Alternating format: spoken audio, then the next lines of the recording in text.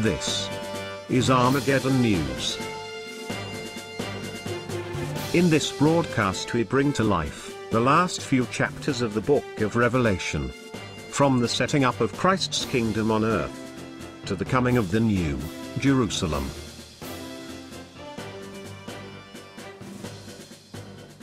Good day. Armageddon News brings you end-time news related to Bible prophecy. From our YouTube videos on the Islamic Antichrist, Islamic Mark of the Beast, and Babylon the Great, to our book, which can be downloaded freely from the link found on our YouTube page. We also bring you daily updates on current world events related to Bible prophecy, which you can find on our Facebook page, along with other videos related to the revival of the Islamic Caliphate and the coming Islamic Antichrist. So to discover more about biblical prophecy unfolding today, just like our page on Facebook.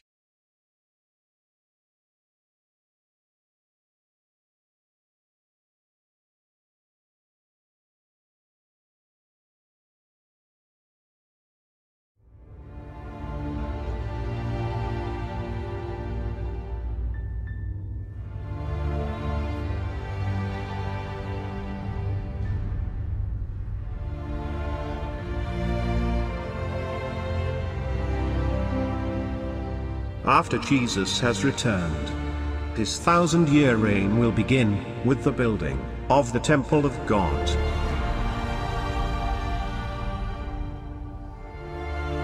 This unique temple was described by the prophet Ezekiel in chapter 41.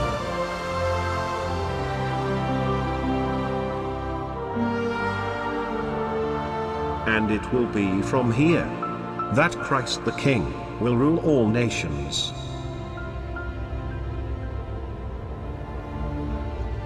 And all the nations will come to this temple to worship the King of Kings and the Lord of Lords. The Word of God made flesh, the Messiah.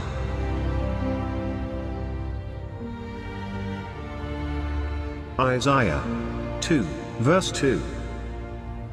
In the last days, the mountain of the house of the Lord will be established as the chief of the mountains,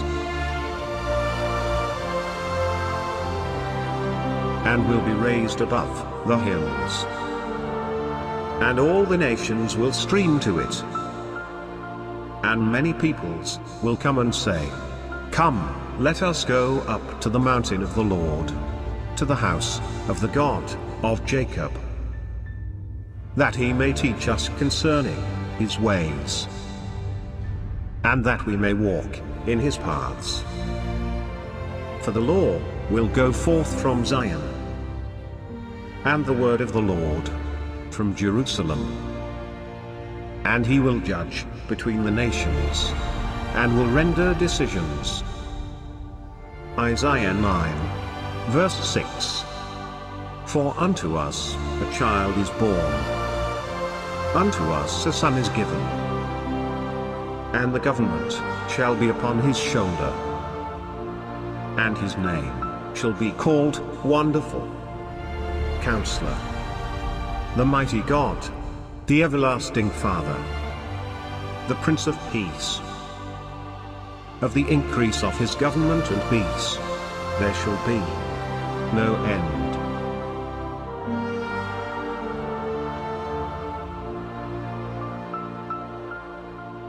Revelation 27. And when the 1,000 years have expired, Satan will be loosed out of his prison.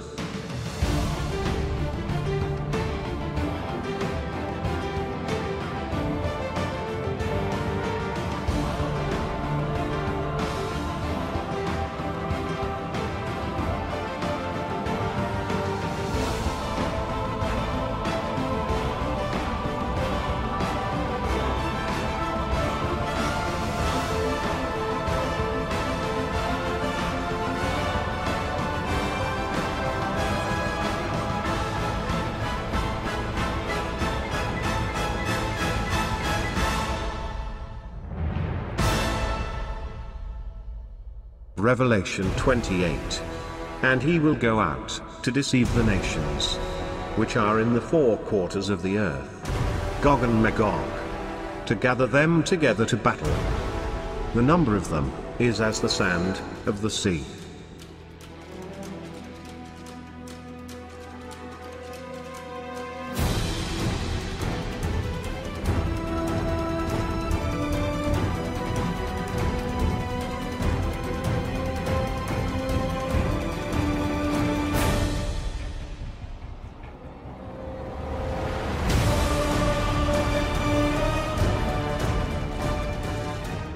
Revelation 29. And they went up, over the breadth of the earth, and circled around the camp of the saints, and the beloved city.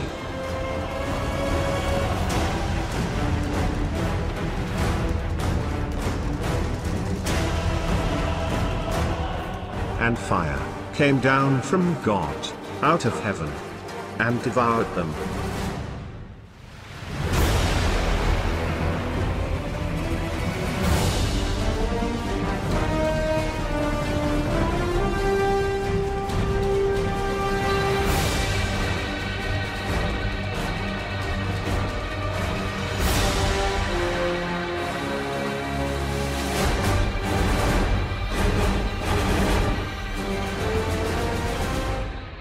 And the devil, who deceived them, was cast into the lake of fire and brimstone, where the beast and the false prophet were.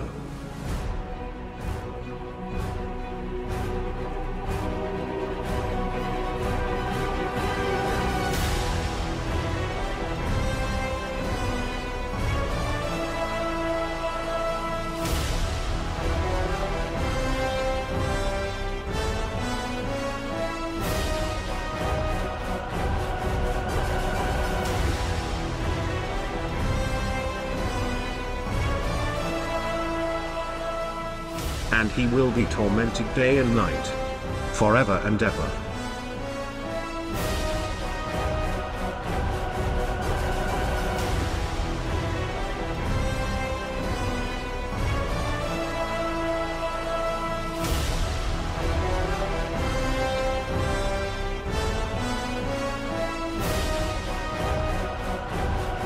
Revelation 20 verse 11. And I saw a great white throne,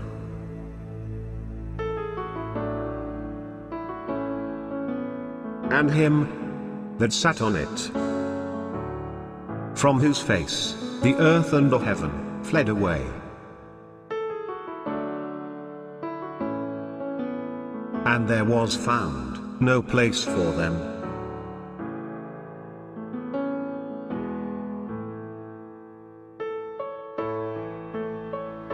Revelation 20 verse 12. And I saw the dead, small and great, stand before God.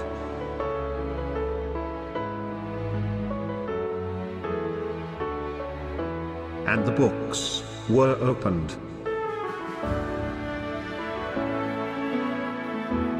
And another book was opened, which is the book of life. And the dead were judged out of those things which were written in the books, according to their works. Revelation 20 verse 13. And the sea gave up the dead which were in it,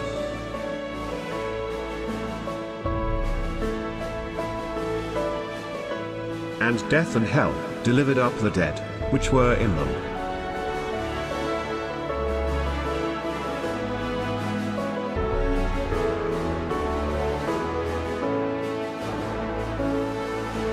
And they were judged, every man according to their works.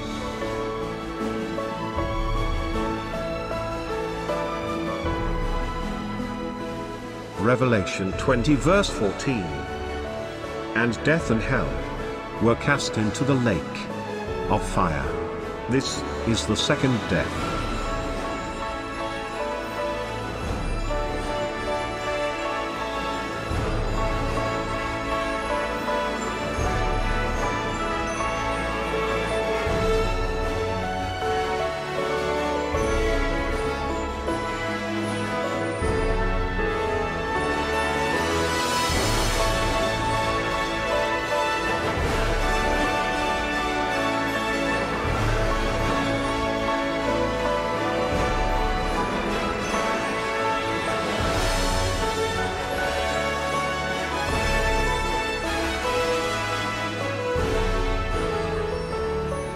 Revelation 20 verse 15.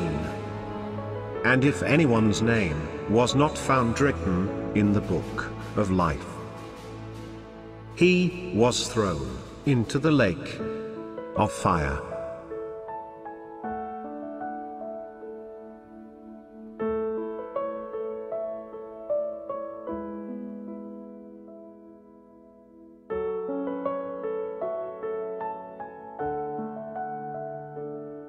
Revelation 21:8. But the fearful, and the unbelieving, and the abominable and murderers, and whoremongers and sorcerers, and idolaters, and all liars, will have their part in the lake burning with fire and brimstone, which is the second death.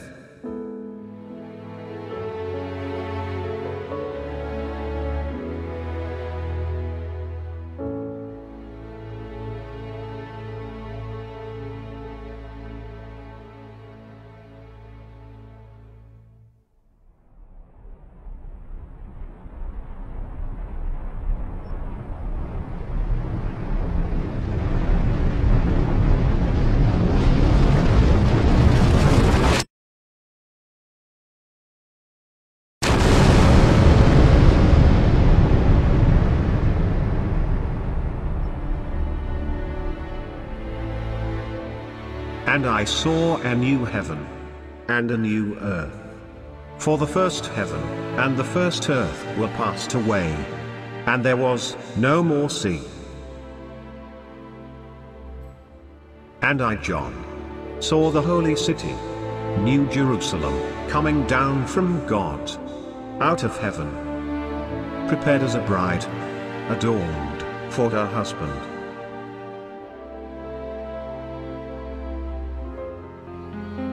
And I heard a great voice out of heaven, saying, Behold, the tabernacle of God is with men, and he will dwell with them, and they shall be his people, and God himself shall be with them, and be their God. And God shall wipe away all tears from their eyes. And there shall be no more death, neither sorrow, nor crying, neither shall there be any more pain, for the former things are passed away. And he that sat upon the throne said, Behold, I make all things new. And he said unto me, Write, for these words are true and faithful. And he said to me, It is done. I am the Alpha and Omega, the beginning and the end. To him who thirsts, I will give of the fountain of the water of life, freely. He who overcomes will inherit all things, and I will be his God, and he will be my son. And he carried me away in the Spirit to a great and high mountain, and showed me that great city, the holy Jerusalem, descending out of heaven from God, having the glory of God. And its light was like a stone, most precious, even like a jasper stone, clear as crystal. And it had a great and high wall, with 12 gates. And on the gates were 12 angels.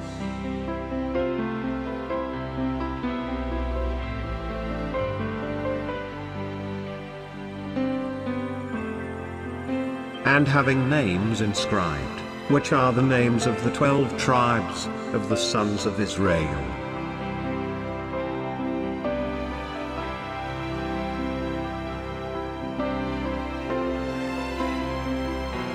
And the wall of the city had 12 foundations, and in them were the names of the 12 apostles of the Lamb.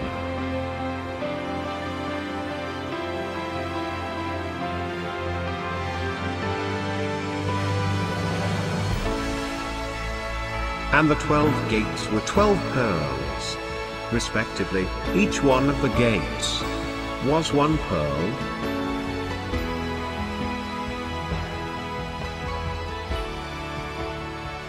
And the street of the city was pure gold, as transparent glass, the river of the water of life, sparkling like crystal, and coming from the throne of God and of the Lamb, and flowing down the middle of the city's street.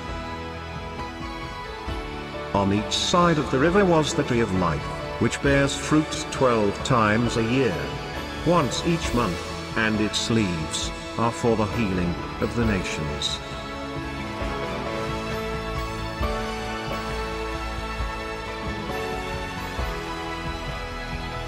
And the city had no need of the sun, nor of the moon, that they might shine in it.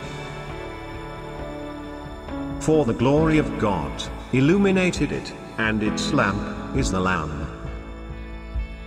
And the nations of those who are saved will walk in the light of it, and the kings of the earth bring their glory and honor into it. But nothing that is impure will enter the city, nor anyone who does shameful things or tells lies. Only those whose names are written in the Lamb's book of the living will enter the city. The throne of God and of the Lamb shall be in it, and his servants shall serve him, and they shall see his face. Listen, says Jesus, I am coming soon. I will bring my rewards with me, to give to each one according to what he has done. I am the first and the last, the beginning and the end. Happy are those who wash their robes clean, and so have the right to eat the fruit from the tree of life, and to go through the gates into the city.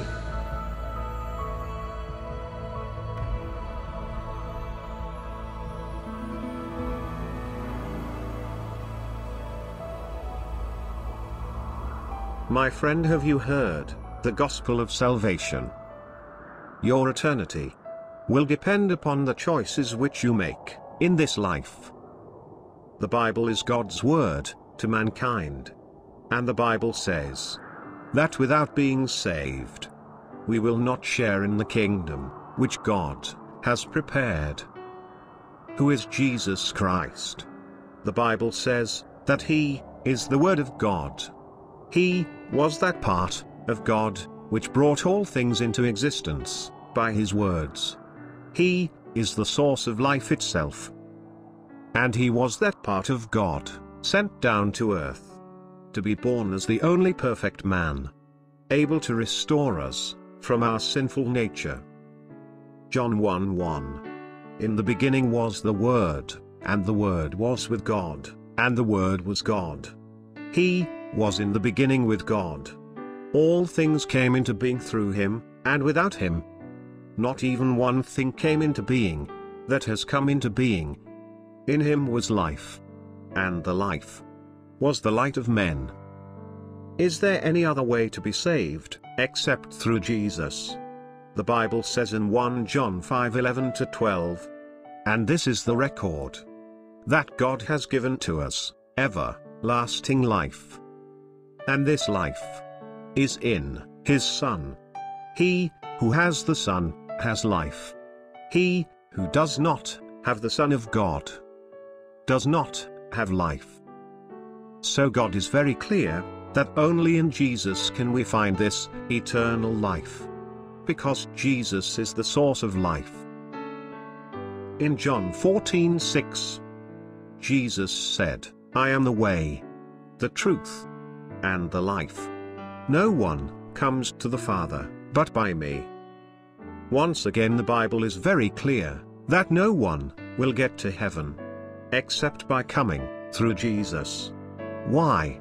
Because he is physically the eternal, living Word of God, which came down from heaven to be born as a human being. He did not say, I know the way to heaven. He said, I am the way. He did not say, I know the truth. He said, I am truth itself. He did not say, I know where you can find life eternal. He said, I am life. So, for us to say that Jesus was just an ordinary man is not possible, because he claimed to be the very source of life. According to Romans 5:8, God demonstrated his love for us through the death of his Son on the cross. Why did Christ have to die for us? Because Scripture declares all men to be sinful. And Jesus was the only perfect sacrifice, able to pay for all of mankind's sin. To sin means to miss the mark. The Bible declares in Romans 3:23 that all have sinned and fall short of the glory, the perfect holiness and standard of God. In other words, because of our sin, we are unable to reach the standard needed for us to live in the presence of a perfect God. Our sin has separated us from God. And because God is perfect in holiness, he cannot dwell in the presence of sin, because he is righteous and full of justice. He has no choice but to judge the sins which man has committed. It's not possible for him just to overlook our sins, for then he would have to deny his very nature. Therefore, according to God, sin must be paid for. We ourselves know this. It is the very reason we have a court system. If sin did not exist, there would be no need for courts and judges. And it's because of sins that we convict and send people to jail. But we ourselves are not innocent of sin. And this is the reason that we all will one day stand before God, the righteous judge, and have to account for our sins. The Bible says, in Hebrews 9:27, it is appointed unto men once to die, but after this, the judgment. And what is the price that we will have to pay for our sins on the day we are judged? The Bible says, Romans 6:23, for the wages or payment of sin is death. This death is eternal separation from God in hell. Yes, my friend, it is a terrible price to pay. The price is death. Death is separation from life.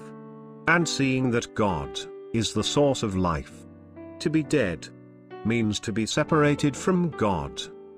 Jesus said in Luke 13:5, but unless you repent, you will all likewise perish.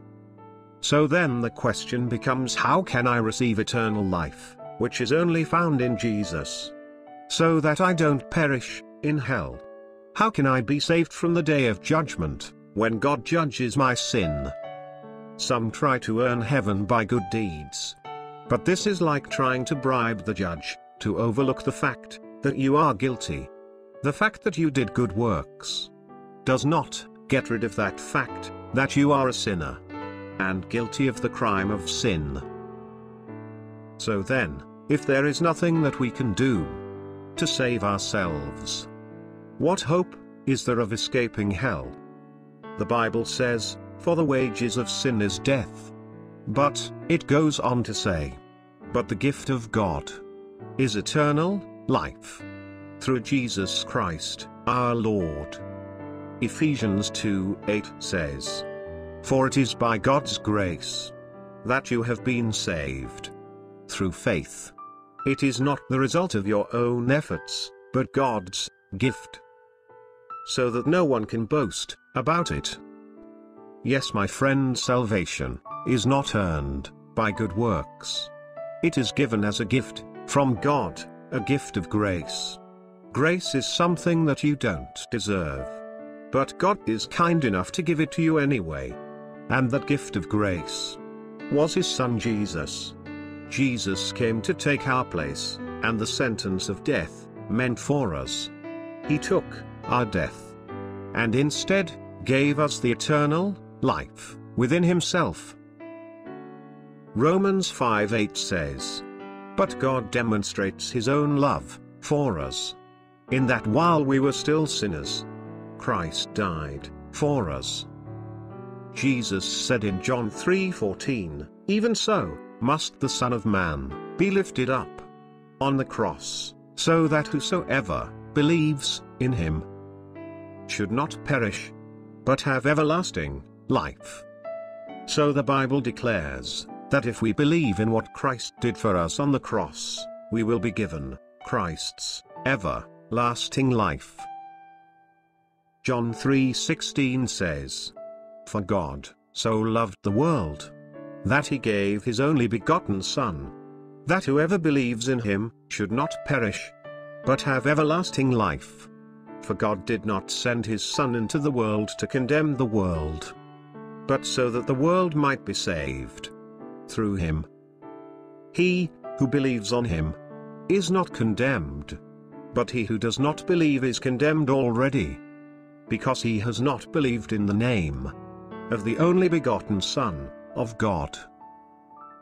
When the angel Gabriel declared to Joseph the name of the child to be born to Mary, he declared this child's very purpose for being born. In Matthew 1:21 the angel says, "You shall call his name Yeshua, for it is he who shall save his people from their sins." You see, in the name given to Jesus was his very purpose for being born, to save people from their sins, which is why Yeshua means Yahweh saves. And Romans 10:13 says, "For whosoever shall call upon the name of the Lord shall be saved." My friend, the name of the Lord is Yeshua, and it's the only name given to men whereby we must be saved. Romans 10 verse 9 to 10. That, if you will confess with your mouth that Yeshua is Lord, and believe in your heart that God raised him from the dead, you will be saved. For with the heart man believeth unto righteousness, and with the mouth confession is made unto salvation. Is there salvation in any other? No, my friend, there is no other way. Jesus said, "I am the way," because he is the only one to bear the penalty for our sins on the cross. He is the one who paid the price of death. He is the one who was sent to hell, taking our place. But God raised him from the dead, because death could not hold him. And he is the one who ascended up on high, to take his place at the right hand of the Father, from where he will return, not as Savior, but this time as the Judge of the world. My friend, will you be found guilty when you stand before God?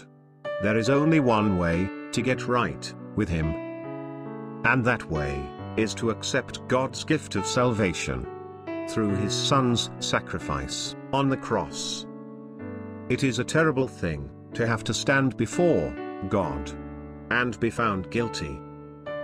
If you have never confessed Jesus as your Lord, or called upon him for salvation, I hope that you will pray this prayer with me today. My Father, I confess Yeshua Jesus as my Lord and my Savior. Thank you for sending him to die on the cross for my sins. I believe that you raised him from the dead, and that he is coming back as King to judge the world. My Father, I repent. Please forgive me of all my sins. Come into my heart and give me everlasting life. In the name of your Son, Yeshua Jesus. Amen. If you have said this prayer and decided to turn from your life of sin and follow Yeshua Jesus, the Messiah, then you have become a child of God. Please go and find a born-again Christian church where you can have fellowship with other believers. Thank you for listening. I pray with all my heart that you too may experience the love of God.